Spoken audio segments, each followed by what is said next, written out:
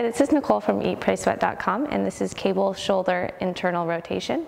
So what you're going to do is you're going to get the level of the cable about at your elbow, and then you're going to get a soft handle on it, and you're going to step out a little ways. You're going to start with your elbow locked in and your hand facing out.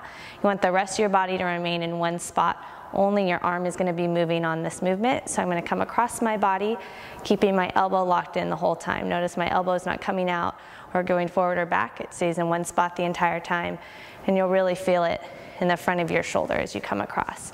You want to keep the rest of your body tight by tucking in your core, keep your knees slightly bent, and come across your body.